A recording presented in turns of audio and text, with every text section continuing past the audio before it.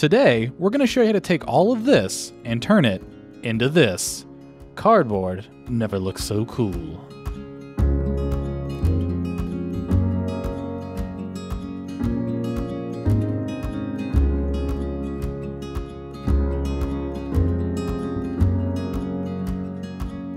Welcome to part 1 of our AIY Project's Voice Kit How-To.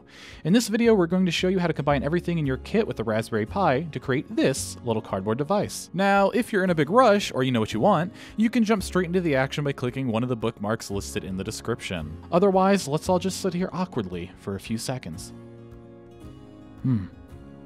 Your patience has been noted.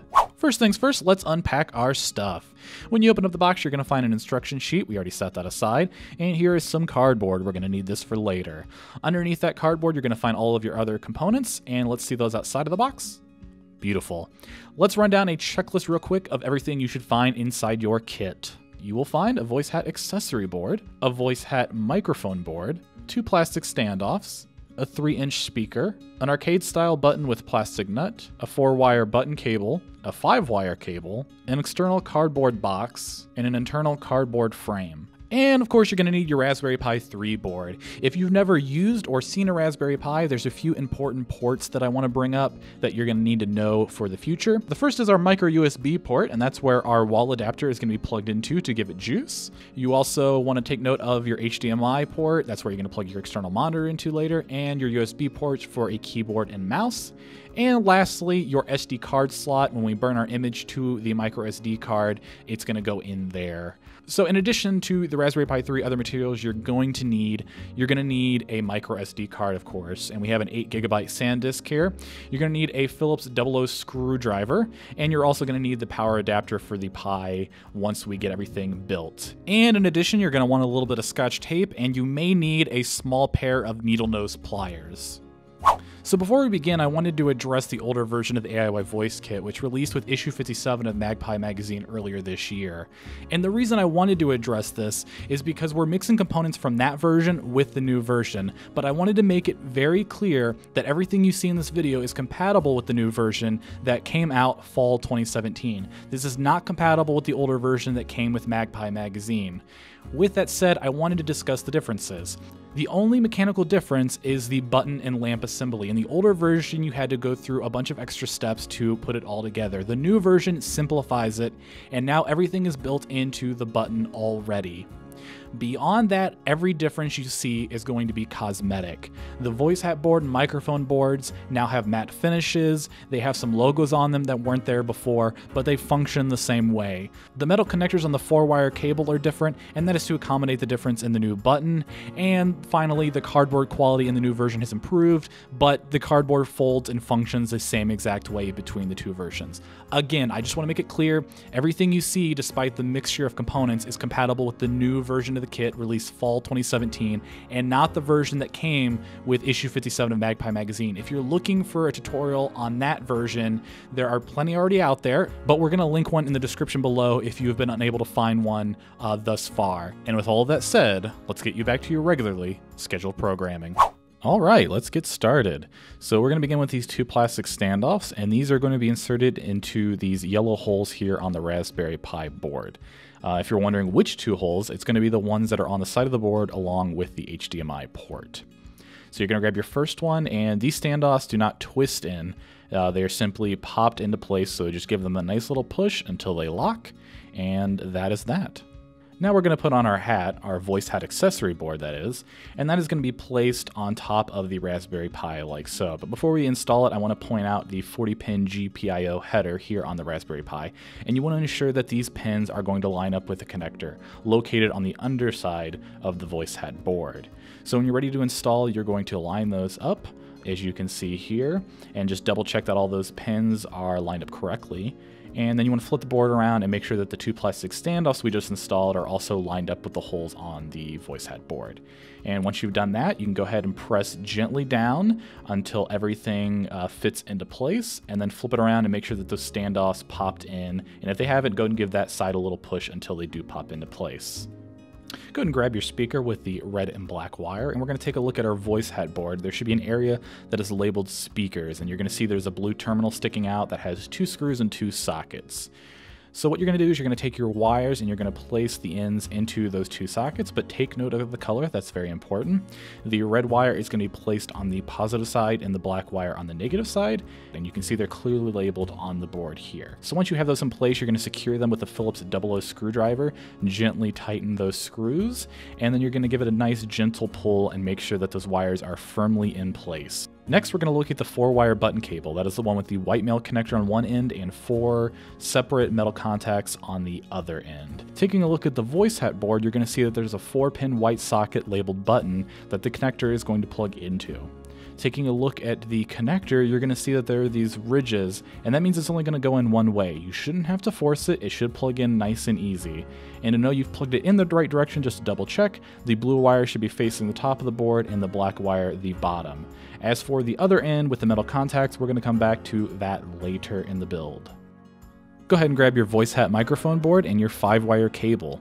The ends of the cable are identical, doesn't matter which end you grab, but we're going to plug one into the microphone board. You can see here that the ridges, just as before, should line up, so it should snap into place nice and easy. You shouldn't have to force anything. Returning to our voice hat board, you're going to see that next to the button socket is the mic socket, but what if we don't have anything to plug into? Oh my, you rapscallion. We're going to take the other end of that 5-wire cable and we're going to plug it into the socket, and we now have the microphone fully attached to the device. Set the device aside, and now it's time to, you guessed it, fold some cardboard. Beginning with the outside box, we're going to fold it open, just like this. And along the bottom sections here, you're going to see that they are labeled fold 1, 2, 3, and 4. This is going to be the bottom of our box. So beginning with fold 1, you're going to fold that in, move it around to fold 2, do the same.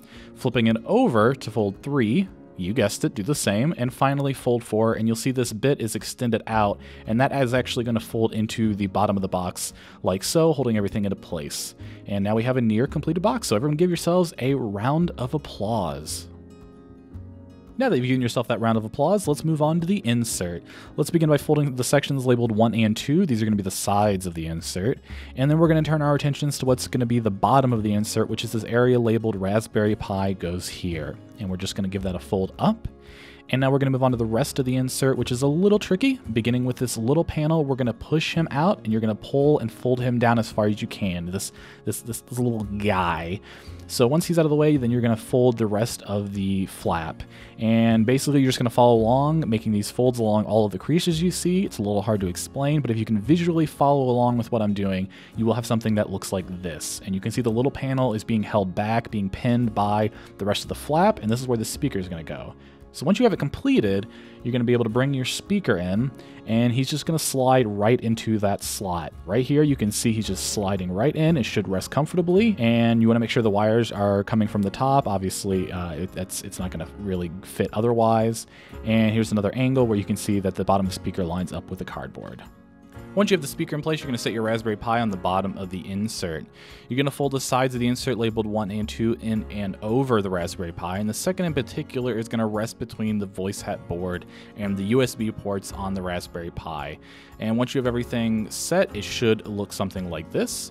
And you are now ready to insert all of this into your box. You want to fold anything that's going to be in the way out of the way, and you want to ensure that the speaker is going to line up with the side of the box that has 7 holes. And as you're putting this all in, watch that you don't snag any cables, you're not tearing anything. Never give up, never surrender. And once you have everything in nice and flush along the top, you want to double check a few things. The first being your wiring. Make sure that all your wires are still connected, specifically the speaker wires. If you didn't tighten those screws enough earlier, they may have fallen out as you were inserting everything into the box. You also want to check the sides, check that the speaker is centered, check that you have access to all of your ports. So the USBs, your HDMI, the power connector, and also the micro SD slot on the underside of the Raspberry Pi. Now, button, who's got the button? I have the button, it's right here. Here are the parts you need for this step, but real quick, I want to point out that this is the old version of the box, so the spacer first does not apply. There is no spacer in this new kit. You do get your button, though, and your plastic nut, which is all you will need. So go ahead and grab your button, and you're going to insert it from the outside in. It should just slide into place, and here is another angle of that. As you can see, drop right in. Then you're going to grab your plastic nut, and you are going to screw that on finger tight, nice and firm. You don't want to squeeze the life out of it, though. Why? Because the box is your friend, and you wouldn't squeeze the life out of your friends, would you? No? Didn't think so. Now we're going to return to the color wires with the metal connectors on the end, and as you look inside the button, you're going to see that there's a logo etched into the gray plastic, and that logo is going to help us determine which colored wire connects to which pin. Here's what it's going to look like when it's all said and done, so take note of the orientation of that logo and the wires around it. Beginning with the white and black wires, those are going to plug into the gray plastic, and that's what's going to control the button mechanism itself. The blue and the red wires are going to plug into the colored plastic, and that's what's going to control the LED light inside the button. And here, once again, is the finished product. You want to make sure that the picture matches exactly what you have in front of you.